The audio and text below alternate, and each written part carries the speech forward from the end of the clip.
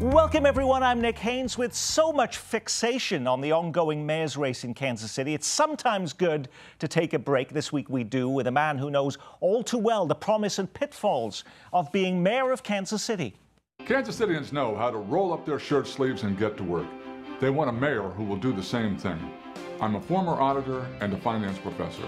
As the global economy continues to falter, who else is more qualified to lead this city? You elected him mayor in 2007. Mark Funkhouser is with us. He is now publisher of Governing magazine in Washington, D.C., the go-to publication for tracking trends in local and state government. And with him is former First Lady Gloria Squitiro, who's back in town with a brand new book, part of a new memoir series chronicling their relationship, the campaign, and their time in office. When you see, though, that old campaign commercial, does that make you feel, wistful of those times, or do you still feel some pain and angst and turmoil about those days, Gloria? Both, absolutely. But mostly seeing that commercial, I forgot about that commercial. It was so good. That was after we finally got some money rolling into the campaign and can have something professional done. You know, I was looking through the book, and it is an amazing book. It's called May Cause Drowsiness and Blurred Vision. I'm not talking about the blurred vision, because to me there was a lot of eye-popping aspects to this book that I loved, including the back cover that says they can throw her out, but they can't shut her up. She has the rare distinction of being the only First Lady in America legally banned from City Hall. That's a great seduction to get you into this book. So do you feel differently about that today than you did then? And do you better understand why that happened? Why getting banned happened? I understand with my head, but not with my heart. With my head, I understand that it was about money and power, and Funk was shaking that money and power up, and I was an easy target.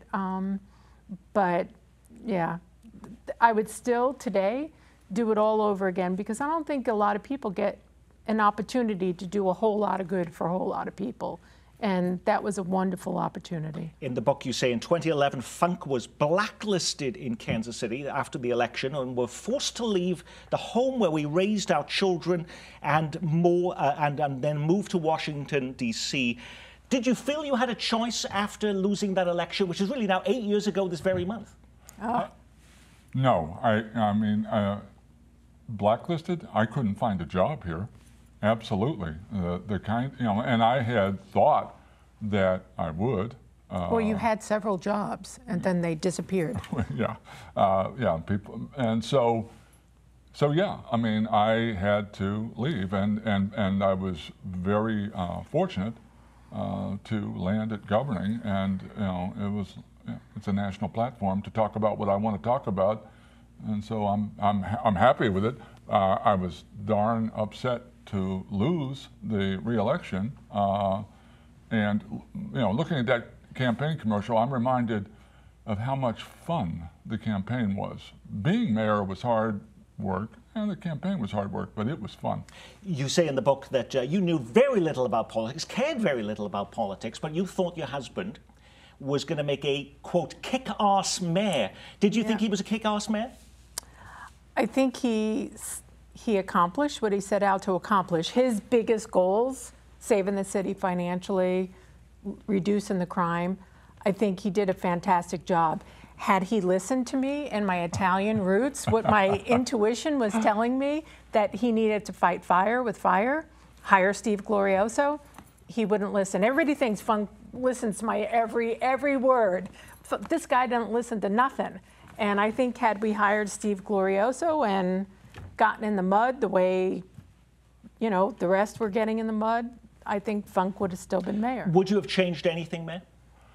Oh, I think she's right. I don't know whether Steve was the right person, but I had hired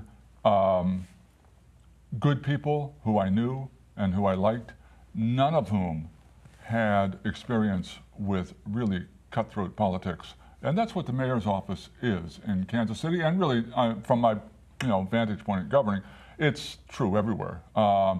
And so Gloria always, points out to me how often in our 40 years or so together that I've said, well, yeah, you were right. And yes, she was right about that.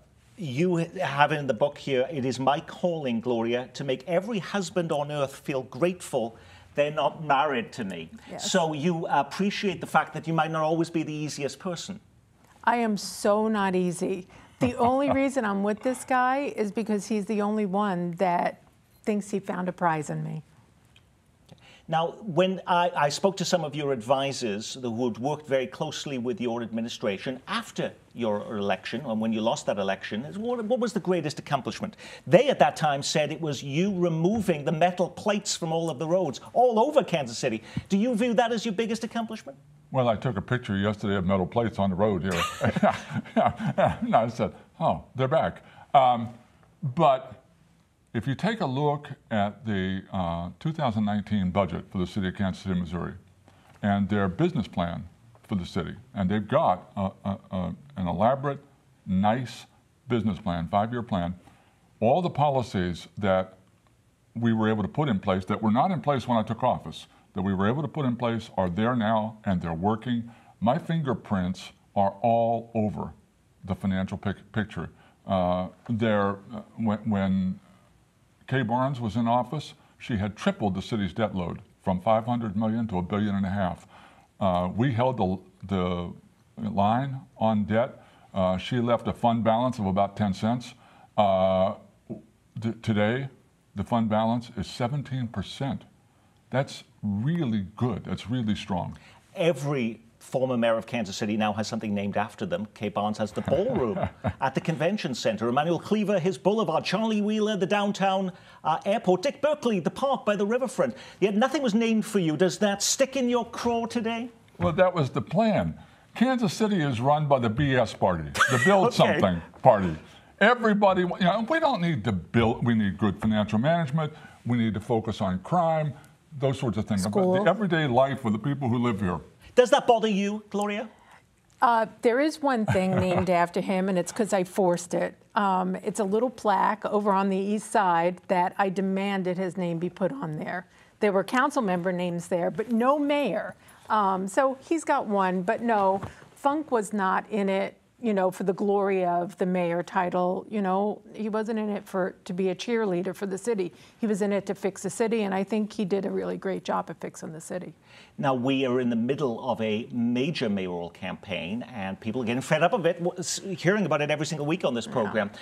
But Jody Justice and Quinton Lucas one of them will have one foot in the door that you held for so long. What advice do you give them as they enter City Hall? Well, I don't know anything about politics normally. I was only, aware because of Funk. And I don't know about local politics here enough to say anything. So I don't know if they're part of the establishment, not part of the establishment. But if they weren't part of the establishment, like Funk, well, Jody Justice is, but I don't know Quinton Lucas. But if he's not part of the establishment, if he's populist like Funk was, he needs to play it really smart when all that negativity comes through and be smart about that. You can't wear the white hat in your first term. You can wear the white hat in your second term. You have that in the book. Politics is ugly, especially if you're the guy wearing the white hat. So she believes you were the guy wearing the white hat. What advice do you give to Jody Justice and Quinton Lucas? Well, despite the fact that I worked directly for elected officials for almost 30 years, and I thought I knew the game, yeah. I was naive. I had no idea how mean and vicious and nasty it is. And so my first piece of advice is take care of the people that you're close to. A whole lot of mayors and governors and folks like that wind up destroying their relationship with their children, with their spouse. And when the substance hits a fan, pay attention to the people you love. That's the first thing. The second thing is there will be a recession in the new mayor's term. There's no question about it.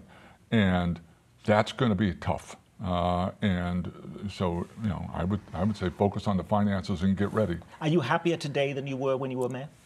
Oh, yeah. Oh, you're disputing that. No, he loved doing that. It was hard.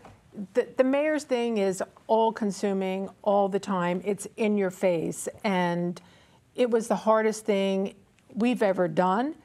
But he's always happy. He don't look happy. Look at him. Like, he's the same as he was 8 years ago. I said that he looks the same. He has the same demeanor. but he's stern and unyielding looking, but he's actually a very happy man. Why wouldn't he? How about you? Are you happier now than you were then? You know what? I am so much stronger now than I was then, and I'm really grateful for that. And I'm really grateful for Kansas City for making me a strong woman, because I think we need strong women today, now more than ever. The book is called May Cause Drowsiness and Blurred Vision. You can join the mayor and former First Lady Gloria Squitiro at Barnes & Noble at Town Centre Plaza in Leawood from 1 to 4 this Saturday. They'll also be hosting a book launch party at 7 at the Westport Flea Market. Details of both events at Gloria's website, gloriasquitiro.com. Former Kansas City, Missouri Mayor Mark Funkhouser and former First Lady Gloria Squitiro, thank you for joining us on Week in Review. Thank you.